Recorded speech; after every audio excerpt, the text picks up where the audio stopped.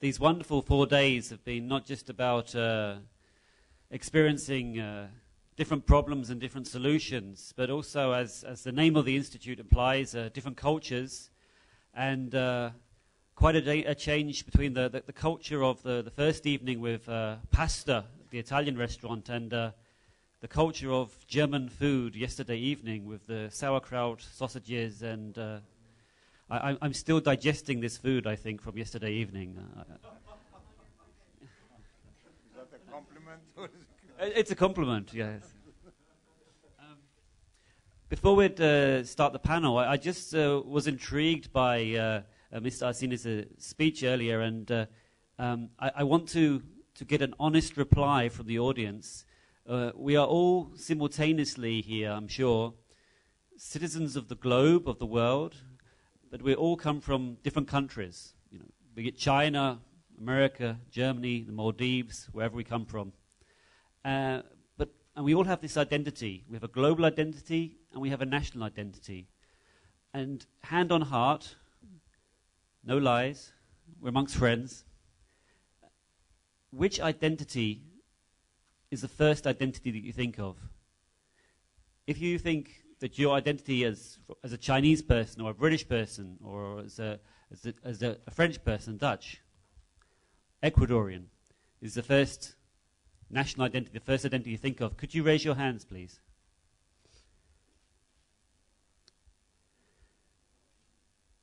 And if you see yourself, firstly, as a citizen of the globe, a world citizen first and foremost, before your national identity, could you raise your hand? Oh, 50-50, I would say, yeah? Yeah. If this was in Britain, it would be slightly different, I imagine, but... Okay, so we are halfway there to creating maybe a global identity. Now, we're amongst friends. I think you've met everybody before, but very quickly, we have our former Estonian Prime Minister at the age of 18, I believe. You first became Prime Minister, or was it slightly older? Slightly older. Yeah. And we have Vasile, the former Foreign Minister of Romania, and our good friend Gerassimos, former Economic Minister and head of the Bank of Greece. And then our old friend, the friend of the British tabloid press, Mr. Jacques Poos, former Deputy Prime Minister of Luxembourg and former President of the Council of Europe. And then our quietest member of the panel, Professor Dipak Pant, a global intellectual. And finally, we have Solomon Passy, who's not only a former Foreign Minister of Bulgaria, but also formerly head of the OSCE in Europe. I'd like to throw out first a question. It also touches on a cultural issue, as we're at the ICD. We've heard a lot about the rise of China and the stunning growth of that country. And also of India as well. And I'm wondering, maybe if I could open this up to maybe our good friend Laar. Does this rise of China and India, countries which are very far away from the European and Western experience, does this mean that we are looking at the end of the West? Is a modern, rich China and a modern, rich India, is that a Western concept, or is modernity, does it have many different faces? We will see. But I think first of all, the China and India, I'm not expert in this part of the world, but for me they look quite different. And I must say, looking on the future, the Indian model looks to me more sustainable as a China one. Because with even all the problems and lacks and whatever happens in India, that's democracy. With all the misgivings and problems. But in China, it's not. And soon in one former panel it was mentioned that it can and it will be once the problem in China, because there are some developments in the world which always happen, which means develop. China needs the middle class. When the middle class comes, then the one-party rule or some kind of communist control is in danger. When it goes into danger in China, it means problems. The second area, of course, is in China are those enormous challenges inside of the country. When you look at the amount of the social protests in China, they are not growing so, they are growing so, thanks to this very large contrast in the country between the cities and the countryside. The second area is environment, which is a really serious problem because the communists never take care of the environment. They are a lot of more, even more bad as capitalists in the former centuries in this sense. And this is a real problem. And what worries me most is that the West is not dealing with these challenges at all. For the West, China looks like a former Soviet Union looked for the West, the country where only Russians are living, when there is no, in China there are enormous amount of nationalities, which we somehow just miss because for us only Chinese are living in China, which is not exactly so how it is. And we are just not giving the attention on all these problems what are existing inside the China. And when now something happens, and when in China something happens, looking on the history as I am a historian, so and it happens very badly and for a long time, what will happen to the Western economy? We are so connected, we are very much dependent, but I have not noticed even any discussion what will happen with us when something happens in China. What will happen to the neighboring countries, to the whole area. It's one of the big challenges during the coming decades, actually. And I don't think that we can avoid something happening there, but at least we must little bit think and prepare ourselves that such of things can happen and what we will do, because I don't think that we are having, unfortunately, the answers. Because again, as I said soon before, as historian, there will be more crises. There will be even more hard when we are not, when we stay too optimistic. I'm actually myself, I'm trying to be always optimist, but sometimes when I'm looking on the world and world leaders, I think that we are having some curement against the danger in the world. So something I think we must have curement against optimism also, because when you are very, very optimistic all the time, then you miss all the problems, and then they will hit even more badly. But as I said, former India, I think that's a country which we need to look on. There are a lot of interesting things going on there. Again, with all the problems and misgivings and whatsoever, I'm not so good expert that I can describe this, but looking a little bit from the far away, it looks very interesting.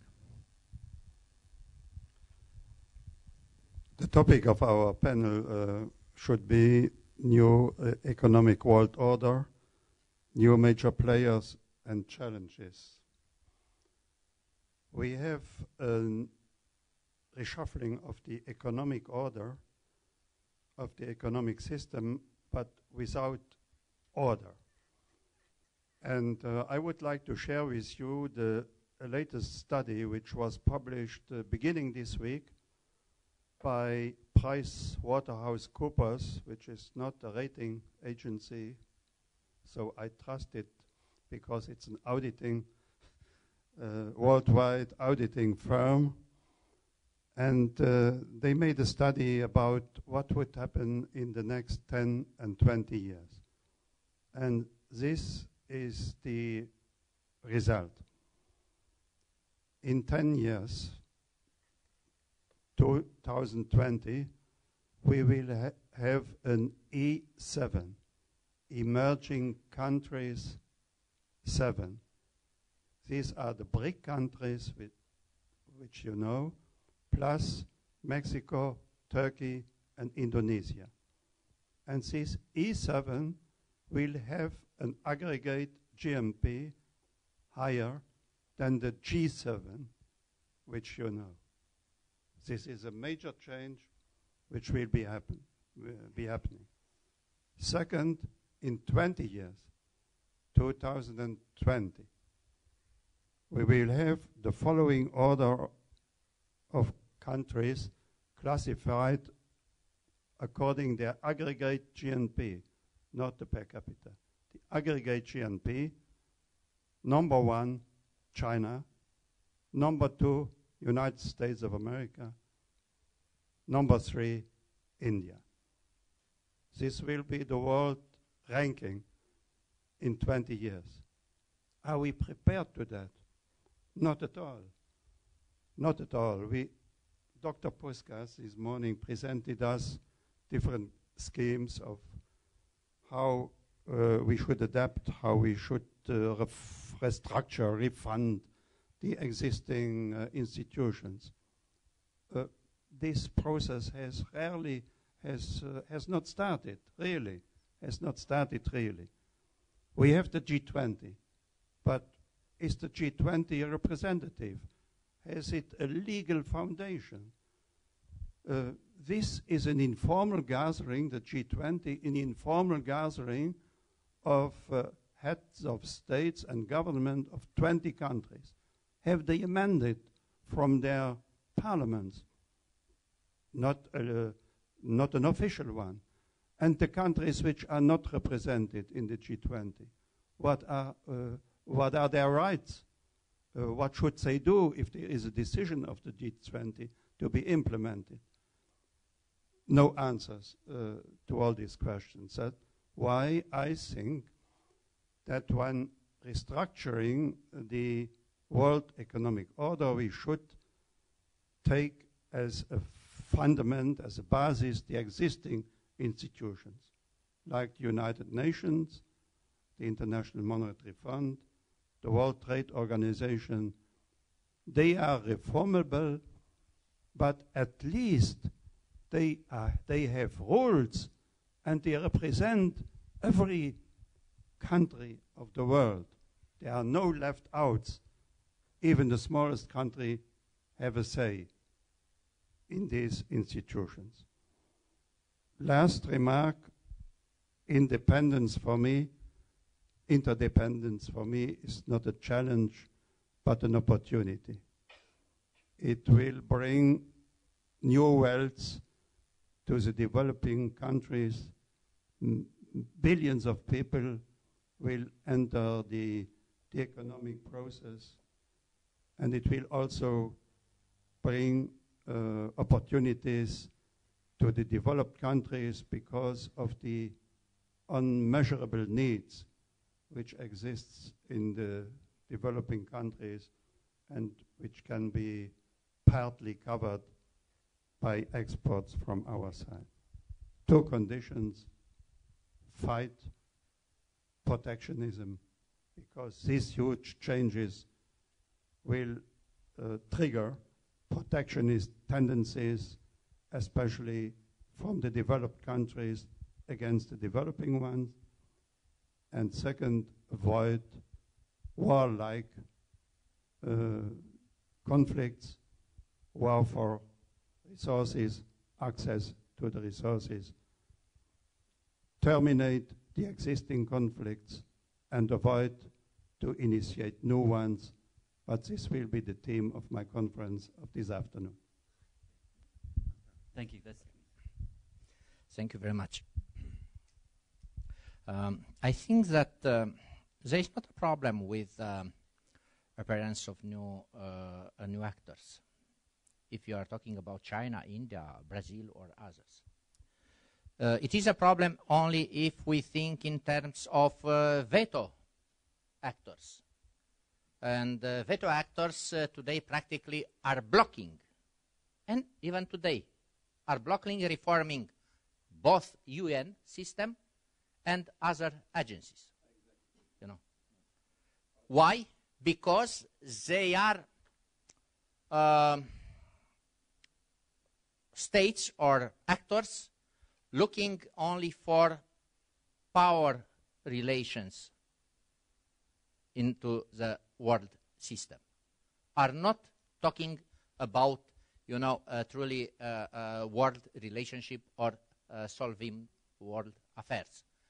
We were talking in 18th century and 19th century about European centuries, which I was criticized, Eurocentric approach of 18th, 19th century. 20th century was so-called American century. 21st century perhaps will become Pacific century. But only if we are talking about so-called geostrategic axis from the perspective of power relationship. Continuing to block these changes, transformation of the international system, will open the gate to new type of actors. Non-state actors will become very strong and will find the way of acting within international system, including with states, including with force if necessary. Take in consideration 1972, AT&T, Chile. They did employ an army to solve the problem. It is a problem to talk about sovereignty, about currency and army. It is not a problem for a big transnational corporation or others. But as Alexander Wendt said, we'll face, and we are facing right now, the involvement of a so-called agent, and I told network actors, which are trying to find a way to implement their goals into the international system. About China. China did prove, fortunately, I did visit China for first time in 2000. After 10 years, in 2009, I visited again. And half of my route was in 2009, the same with 2000.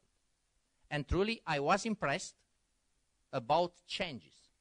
Not only investment in infrastructure, not only economic changes, but changes within the people, institutions. We have to take in consideration this kind of transformation. If we are not supporting these changes within international system, will not become only conservative, will not become only traditionalist, but will block the development and will find again, will meet again a sort of new crisis. And look, I fully agree with Wallerstein. A crisis means that actors didn't solve a problem, didn't change what they wanted to do. Why, if we know what does mean a crisis, why we like to enter the crisis and to change, to transform only after the crisis, and with consequences, with the cost of crisis. That's why I am a fan of managing international relations, and I fully agree from my perspective, both interconnectivity and interdependence must be, a huge opportunity, both for states and for non-states actors, and not be afraid from non-state actors. Thank you. Thank you. Well, I want to pick up the point that you raised from the very beginning. We are all citizens of the same planet. We are citizens of the world, but we have our own cultural and ethnic identities. And there are differences. In the hardcore of our values, the way we see the world, life, the relations among other people. And I think it is good that there is a diversity in this planet. And let me remind you that the proud moments of global civilizations came out of mixture of cultures and through a dialogue of people with different backgrounds and cultures. After all, the ancient Greek civilization was not produced only in Greece. It took actually influences from India, from Mesopotamia, and from many other countries. The Renaissance, Egypt, the Renaissance period in Europe was not a European phenomenon, was a cross-influence of many other cultures as well. So, with this remark, let me now proceed. We have in 21st century a new situation. The big players in the past were more or less dominant players of the same so-called Western culture. It was between France and Germany, United States and Europe, Japan maybe after the war, but the club was a Western club. Now, if we go to what you was just said, that in 2030, the big producers will be China, India, United States, and so forth, then the dominant economic and therefore political players will be of different cultures. Now, do we have the institutional framework for dealing with this issue in our international organizations? The idea is that we're very slow in reforming the international system to accommodate this big structural change, which is not only a change in the production, it's a change in the distribution and the relative powers of cultures as well. Now, let me add another more complicated factor, is that after the mobility of capital, we're living now in the period of mobility of labor. Now, Europe, in the next 2 decades, will receive about 50 million people, immigrants, from Middle East and from Africa.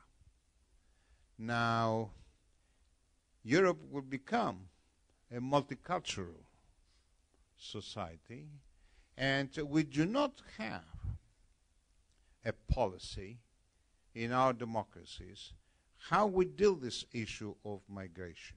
Are we going to have multicultural societies where ethnic groups will live side by side peacefully with their different traditions and so forth? Or there will be a process of assimilation, accepting influences from other cultures as well?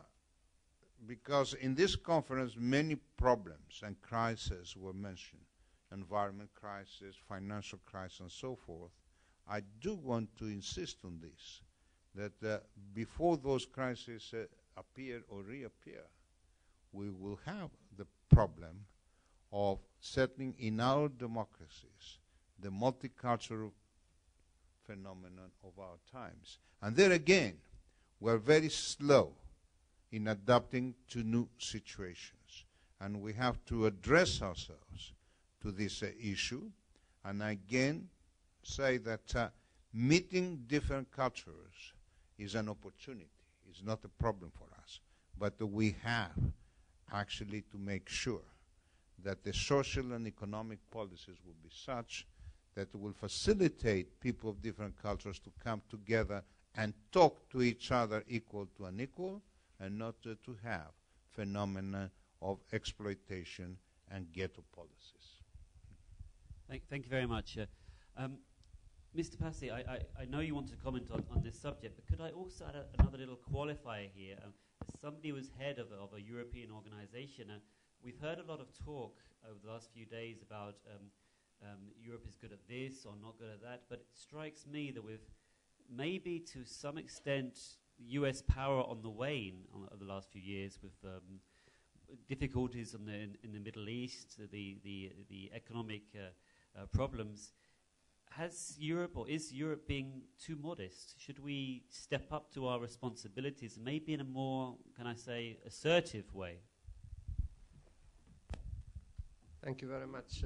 Indeed, being our attention being attracted by the Middle East and other crisis area, we possibly miss an important opportunity to focus ourselves on really big priorities. And I would say that China is one of the biggest priorities which we're missing at this moment.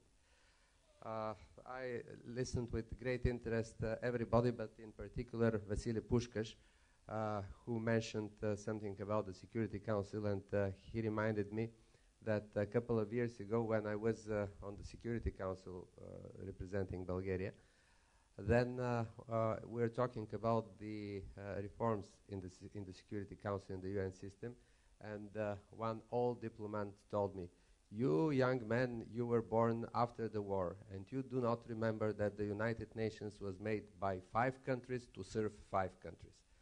So don't expect very speed reforms in this organization." The West, I would say that the West does not understand China. I'm part of the West, and I am representative of those who do not understand, do not know China. I'm not expert on China. Maybe this is the big reason why we fail to engage China. We need China on board, and this is, I think, should be our political priority for the next decade. There is a very big difference between India and China, and no one better than a Nepali colleague could say about this. The difference between China and India is huge. They cannot be compared. India is, first of all, oriented to herself, while China is oriented to the outside world. China is the future colonial power. However, China is not colonizing the world by force. China is colonizing the world by investment. Wherever you go, in Latin America, in Africa, in Asia, you will see the Chinese investments, which investments will produce results in a decade, 2 decades from now, and we shall wake one day and we shall see that China is everywhere. And moreover, the Chinese are very active in inviting foreign students in China, which creates another type of law for China and another kind of bridge for China to the external world. I think that we shouldn't even dream of having immediate democratic elections in China according to the democratic standards here in Berlin, for example. If someone decides to open democratic elections in China for next year, maybe the most probable scenario is that a Maoist party will win by 70% or 80% and will ruin all of what has been achieved in the last 2 or 3 decades. So this is a very dangerous game. China cannot democratize overnight. China needs to take time, and here again the West does not understand very well the Chinese mentality, because the leading principle of the Chinese behavior is the dignity. If we try to press them from outside, and to corner them, the only thing which we achieve is humiliation, and the humiliation is counterproductive for the Chinese. What we can try to do is to try to engage them in our world by special formats. For example, one format which I believe will be very well placed and very useful will be a NATO-China Council. We need a constant dialogue between China and NATO, because China is the only permanent member of the Security Council with which NATO does not have any kind of relationship. So once adopting the NATO-China Council, we shall have different relations between NATO and the UN system as a whole. Okay, I think that's enough I wanted to say also something for ASEAN, but I will leave it for another time. Okay. Thank you very much. Before moving on to Professor Pant, I'd just like to give a very quick word to Mr. Mart, because I know he has another election to fight. He has to nip away a little bit early today. So. To be very frank, not election, my plane just leaves. That's typical politician who finds the excuse some important jobs to leave. But to be honest, I think that's good to be honest here. That's just the plane. First of all, I must say, just as conclusion from my part, that I really have enjoyed to be there, because I think what we have found together, that culture is more important as we maybe sometimes think. And it means that the cultural diplomacy is an important tool also. One thing which I want nevertheless say is that's important to remember also, that to have the cultural diplomacy, you need to have culture. And this again is connected with identity, with each of our identity. When we all become the world citizens at once, then we couldn't have diplomacy. And do we want this or not? But we are different. And what we must love in the world is namely this diversity, what we have in Europe and in the world. And to namely learn how to live with each other with all these differences. I think that's most important, what we must achieve. And that is possible to achieve. We have demonstrated this in Europe. Look on the Europe. Nowhere in the world you are finding so large diversity, such an amount of cultures, languages, nations, and all of them nearly have been in the war. And we have started 2 world wars from Europe. And now, to be very frank, it's even not possible to imagine to, at least from Europe, to start the 3rd one. And I think this is a big achievement, that it demonstrates that you can keep the diversity and to build the good synthesis from this, even as it sometimes looks a little bit impotent, this synthesis, but it's working. And that's what I always suggest, to be who you are and to love other people how they are and to understand them. I think that is really important.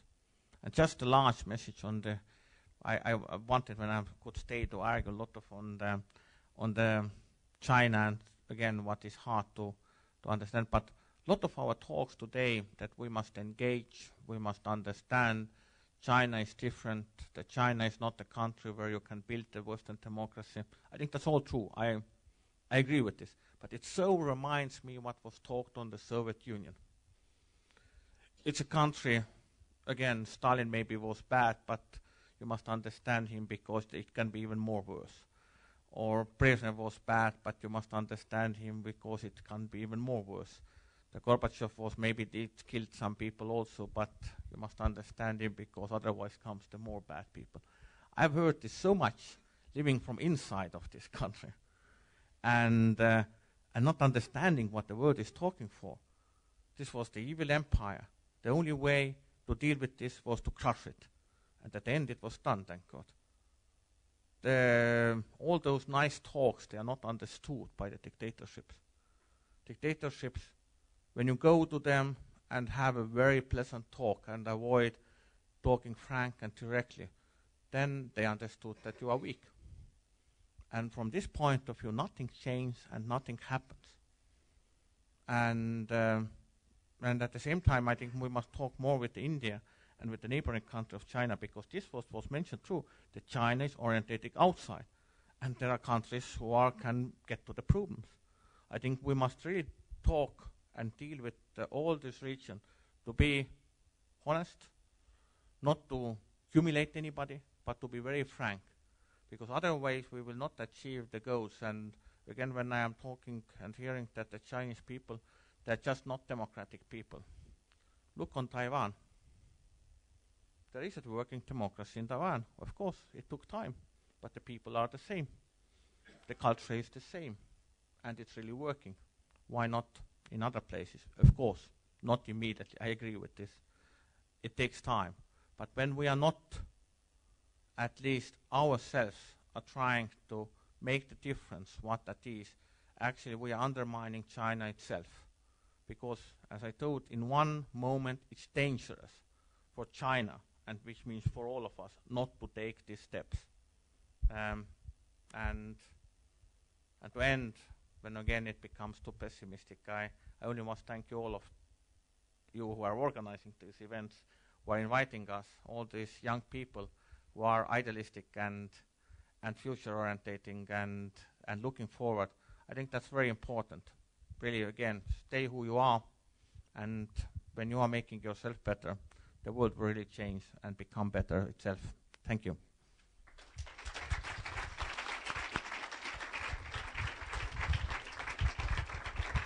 Thank you, Mart.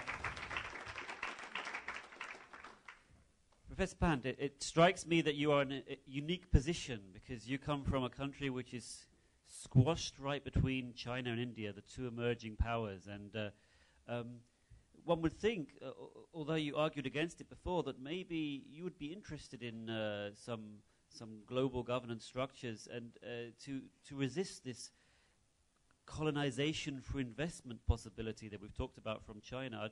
I wonder if you could give a specific Nepalese perspective on where you think the Nepalese independence, national identity, and future power to determine its own fate lies when you are between two of the great emerging powers.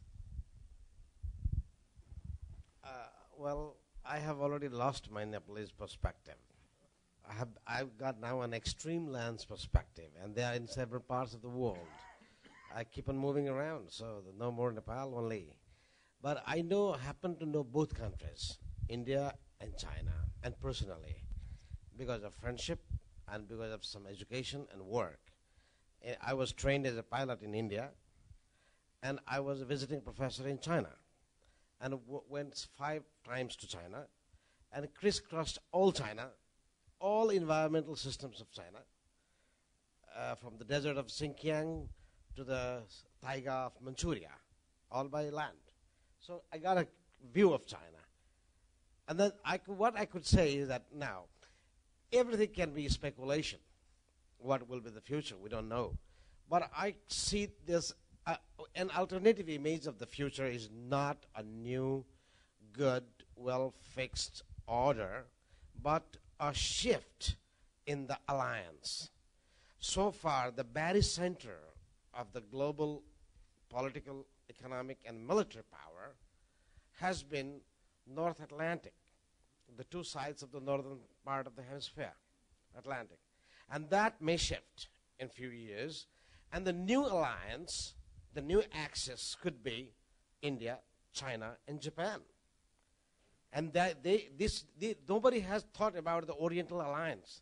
There can be formidably powerful alliance that culturally, militarily, industrially, and technologically re-equilibrates the global scenario. Because India has the technological and cultural power. Chinese have it is the manufacturing yard of the world. They have the industrial logistic capacity. Japanese has the same technology and industrial capacity, both. So the new one possibility I say is the new Oriental alliance. Of course, that will need a lot of differences, solving internal differences. Contrary to the Westerners, Europeans and Americans, the differences between Japan, China, and India, nobody preaches the other. They don't lecture each other. India doesn't lecture on liberal democracy to China. They have their differences. They have also some problems, border problems, not yet solved, all the border problems. But Indians are really a solid liberal democracy, one of the most stable democratic institutions in the world, more democratic than half of Europe. Half of European Union, it's more democratic and liberal, India. It's a really good example. But they don't lecture Chinese on human rights, on liberal democracy, on free and multi-party elections. They don't lecture. Japanese don't lecture the Chinese. Chinese don't lecture the Indians. They don't lecture. Westerners have this vice of lecturing the others. They want to preach the others. This is the first thing. And then this will be countered very soon. Very soon it will be countered by this new Oriental alliance. it may take 15 years, 10 years, or 20 years, they won't lecture the Europeans. They will only counter and make new conditions of trade and global patrolling, the satellites, the blue water navy, ocean-going vessels, and the long strategic bombers crisscrossing globe and watching around. They are working on it. And the Russians will be in a unique position to mediate between the Westerns who are will be already fed up of lecturing others by that time, and will be already weakened by their aging population, lack of creativity, lack of new kids, a tired civilization. The Russians will be in a unique position to mediate between the Oriental Alliance and the Westerners. And the Russians will enjoy their strategic depth. Russians never win anybody, but nobody can win Russia. You have to think about that. It's unwinnable. You see? And they will be in the unique position to deal with that. I'm just making a very alternative scenario, an image of future. So, and besides this alliance, now what is the difference between India and China? We'll talk later about it. And then other actors, there are non-state actors, very strong, emerging. There will be some very violent, some very positive, and some very strange. Now, the most violent actors, they're going to be stronger. Because, again, this guy, like Al-Qaeda, this is the most global non-governmental organization. It's the biggest NGO that inspires millions, has a doctrine, has a solution, has an idea of a future, and is able to win the heart and minds, and has resources. They are very smart. They play on more than 50% of the stock exchange of the world. Before any attempt, watch the listings, who is buying what and who is selling what. You haven't watched that very carefully. They have a military committee, they have a financial committee, they have a communication committee, and they have a doctrine committee. 4 committees, 4 commissions. These are, and then they have new options. And then one of the new, very important options in Africa is called Al-Shabaab, means the youth. The new, young, educated, West-returned youngsters of Africa. Somalia is their hub now, because it's the most lawless area. So it's there, but they are not only Somalis.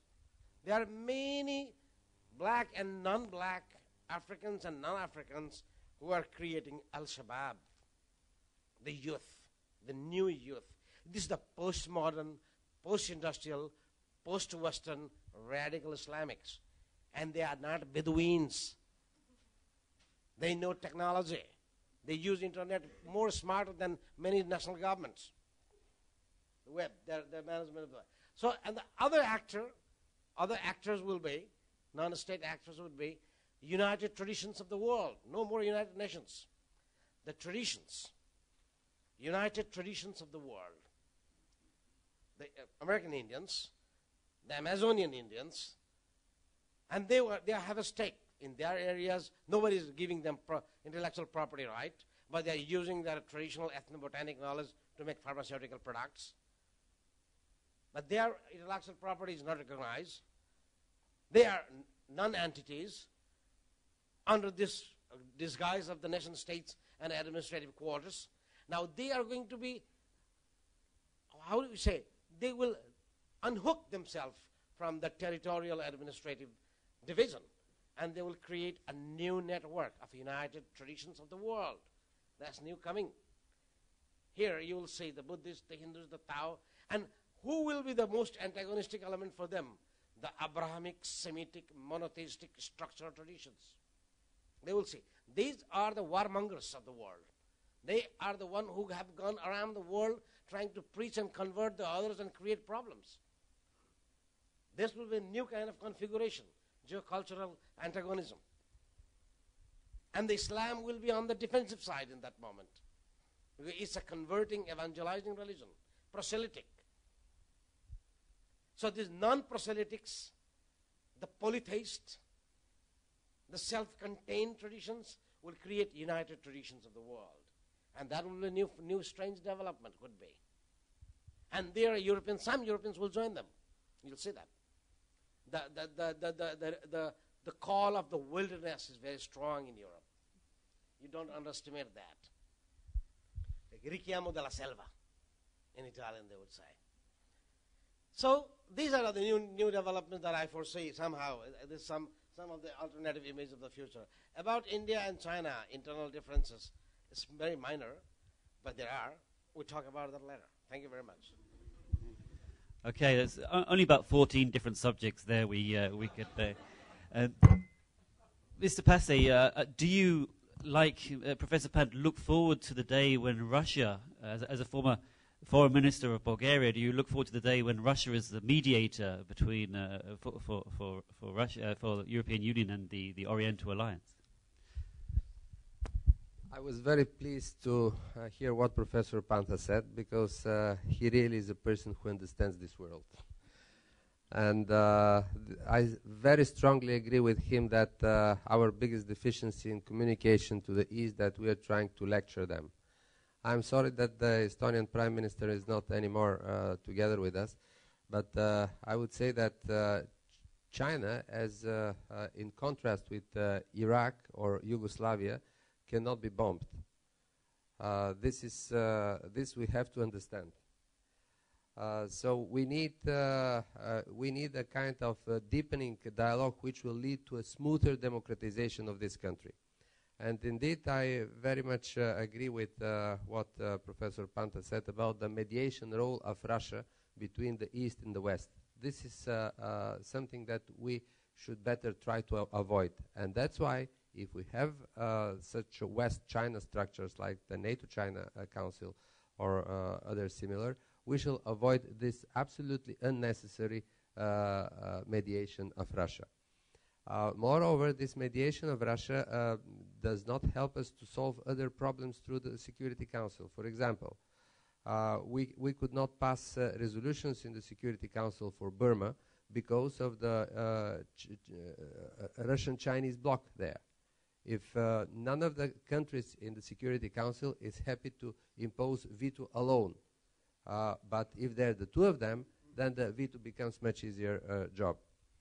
And speaking again about the differences between India and China, we have to have in mind that India is a founder of the non-aligned movement. And India has such a thinking. They have a non-aligned thinking. So if they rush for a new alliance, they will have first of all to quit the non-aligned movement, which I think will be good. Because the non-aligned movement is an obsolete organization at this moment. It is when we lost the second world, we don't need a third world anymore. Thank you very much. I'm going to open the discussion up to the floor in a couple of minutes. But before I do, I'd like Jacques Poos to provide some comments on this, also regarding Russia, and also as well. As somebody who was, I think, 3 times President of the Council of Europe, European Council, that is Europe really ready to take or to wake up, to step up to this role? And I know that you are a great protagonist for keeping the nation states in Europe, not for centralization, more for decentralization. But isn't it time that we got rid of this democratic deficit so we enabled us to work together more and more as a union in order to step up for this role? Thank you. As always, I admire the brilliant intervention of Professor Pant. But I must disagree with his conclusions, seeing Russia as a mediator between an Asian axis, not an axis of evil, of course, and Europe. I think that China wouldn't accept it, and China wants direct contracts with the European Union. That was my impression during many state trips to China, discussing with the authorities, they saw the European Union as an alternative to the dependency from the United States. That's why China is advocating a multipolar world. And in this multipolar world, they see Europe as one of the poles, which, as your last question indicates, is not entirely perfect. But we could do something about it, and especially about the foreign policy, about speaking with one voice when we are discussing with China, with Russia, with India. And so we have to come away from the veto role in the expression of the foreign policy of the European Union. Thank you. Professor Pant, you wanted to do a quick response?